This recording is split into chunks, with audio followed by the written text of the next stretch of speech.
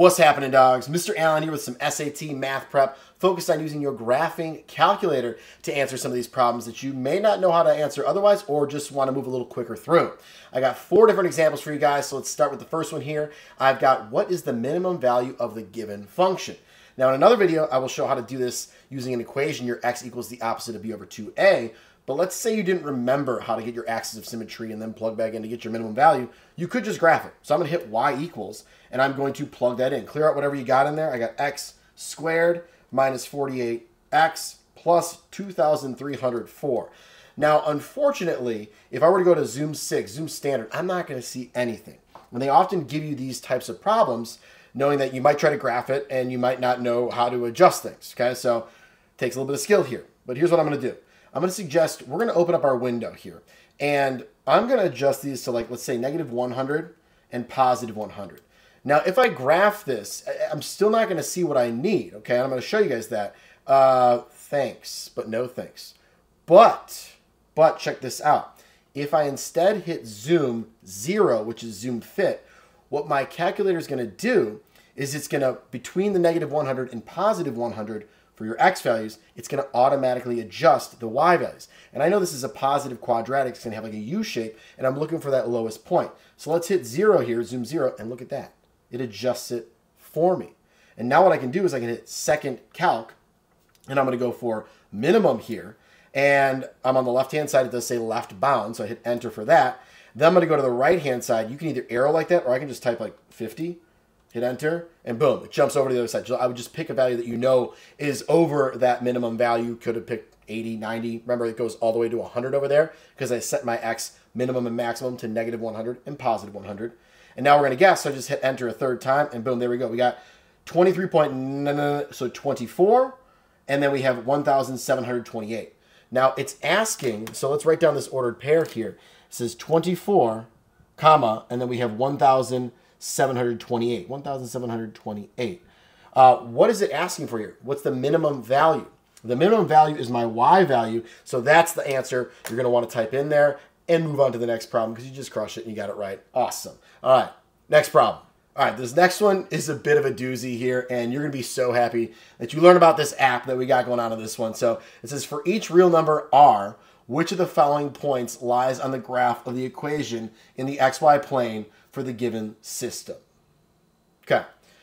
Honestly, if I saw this one when I was in high school, I probably would have skipped it. I would not know how to do it. It's really tricky to do just by hand anyways. But if you guys hit apps right now and you arrow all the way down to number 9 or just hit the number 9, hit enter and go to simultaneous equation solver. Okay, let me show you guys how to get that again. It's apps, arrow down to number 9 or type the number 9, hit enter. Polynomial root finder, very, very useful, okay? If you don't remember how to factor or you got a higher, ordered polynomial. We'll do that in another time, or I'll link a video or something like that. Simultaneous equation solver. That means system of equations. 2 equations, 3 equations, whatever. It should default to 2 equations and 2 unknowns. So we're all set there, and you see those little those boxes on the screen? They're controlled by the gray button. So to go to next, I'm going to hit the graph button. And I am just going to type this system in. So I got 7, enter. It's plus, so enter again. 6, enter. And then we have 5, enter. And then for the next one, I got 28, enter. Enter again. 24, enter. And then 20. Okay. Now, if you were to do this with elimination, you multiplied everything by like a negative 4. Everything would cancel out, right? So they're actually the same equation. And so that's where the algebra becomes kind of tricky, and this guy helps. Do you guys notice how it still says 0 in that box? It's because you got to hit enter again. Now the 20 comes in. So don't forget to hit enter like I almost did on that last one, okay? So now to solve this, I'm going to hit graph, and up pops this expression. Interesting. So now you have to actually interpret this. So you see how it says y equals y? That's essentially the r in this particular problem. So the only choice with that is choice D, where the y is just r. And look at our x coordinate, the first part, the algebraic expression in terms of r says negative 6 over 7r, negative 6r over 7, which is what we have for x here, negative 6 over 7y. Remember I said y is r here.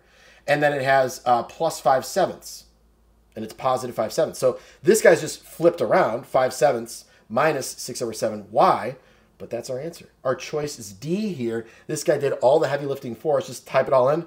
Boom. Done. And if there's another problem that's just like normal and you solve for either X or Y or A or B, you can still use the simultaneous equation app to solve the system for you if you don't feel like doing the algebra or you don't remember how to do elimination method or whatever.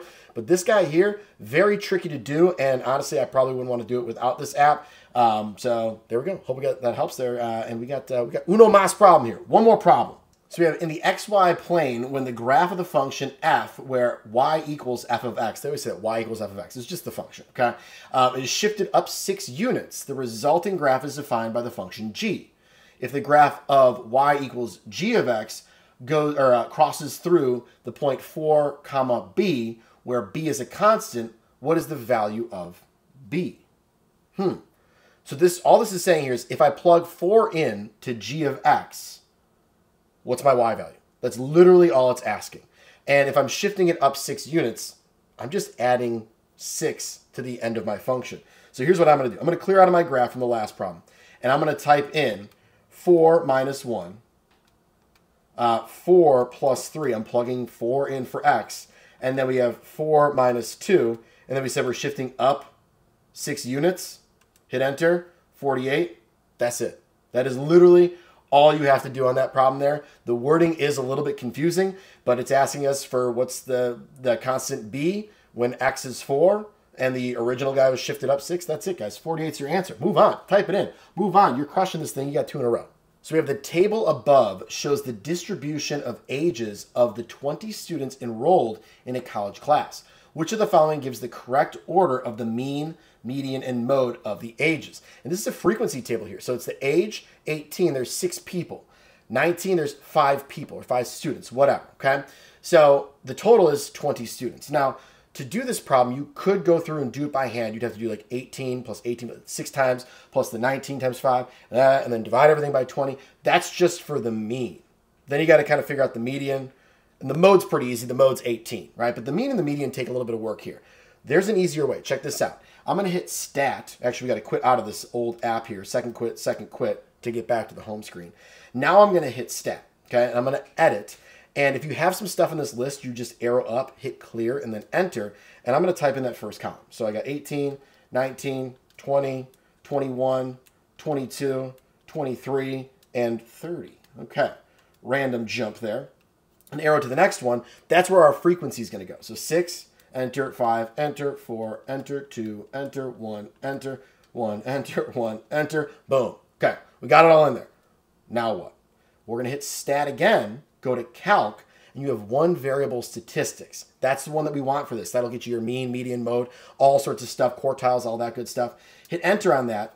Our list 1 is good. That's our list. But our frequency list, that's L2. So hit second 2, and now it'll put the 6, 5, 4, 2, 1, 1, 1. Those are going to be your frequencies.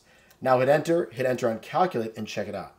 We have our mean is 20. X bar is mean. So I'm going to put mean equals 20. Let's see here. Our median, we got to arrow down a little bit. There we go. It's 19 right there. Median, that's 19. And we said our mode, the most is our is 18. And that one's easy to see from the table, right? So it's asking us to put them from least to greatest. So it looks like it's mode, then it's median, then it's mean. So the choice is A. And that's awesome. And I don't know if you guys even knew that little aspect existed here for one variable statistics. I never really used it before I started doing some of these SAT problems and things like that. So hopefully that's helpful, because honestly for this one, that's a lot of work to type that all in and takes a lot of time. For some of them, pretty easy to find your average or your median if they give you a list of numbers and just do that by hand. But for something like this, I think the calculator comes in super duper handy. You can just type it all in, boom, answer it, and move on. All right, docs, that's about it. Thank you so much for watching. I appreciate it. If you guys have any questions, pop them in the comments. Have requests for other videos or styles of problems, pop it in the comments. I got a ton of other stuff that's on the SAT as a part of a playlist, so be sure to watch those. Or if you are planning to take the ACT as well, got a playlist for that. So check those out, guys, because they are 2 different tests. All right. Thanks again for watching. Stay awesome, and good luck on the SAT.